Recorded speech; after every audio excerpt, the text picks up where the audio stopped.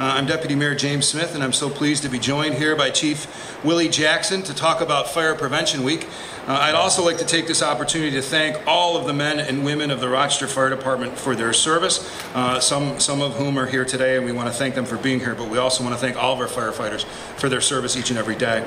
It takes a hero to run toward the danger while others run away, and every member of the Rochester Fire Department is indeed a hero. The fire department is a city agency you hope you'll never need, but one you are always happy that is there if you do. And 24 hours a day, 365 days a year, our firefighters, command team, and support staff are on duty protecting our families, our businesses, and our property. And for that, on behalf of the citizens of Rochester, I would like to offer my sincere gratitude to our fire department and all of its members. Thank you.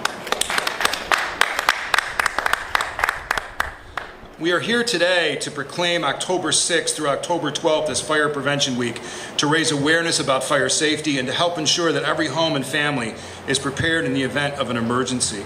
As you see on the banner behind me, this year's theme is Not Every Hero Wears a Cape, Plan and Escape. And it's so important that all of our residents and businesses take some time.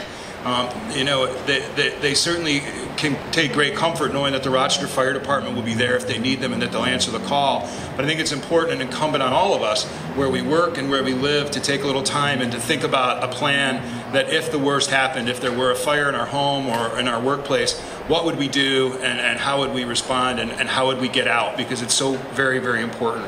And one of the things I'm very proud of as it relates to the city of Rochester and specifically our fire department is that we are ISO Class 1 certified and we are also an accredited fire department. There's only 1% of fire departments in the world that can say that. 1% of fire departments in the world are ISO Class 1 certified and accredited. And that's a testament to a city that believes in investing in our fire department, but it's really a testament to what these folks do each and every day to keep our citizens safe.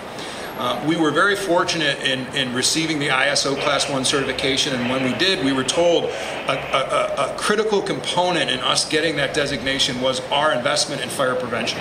And really, any time we can prevent a fire from happening is a good day.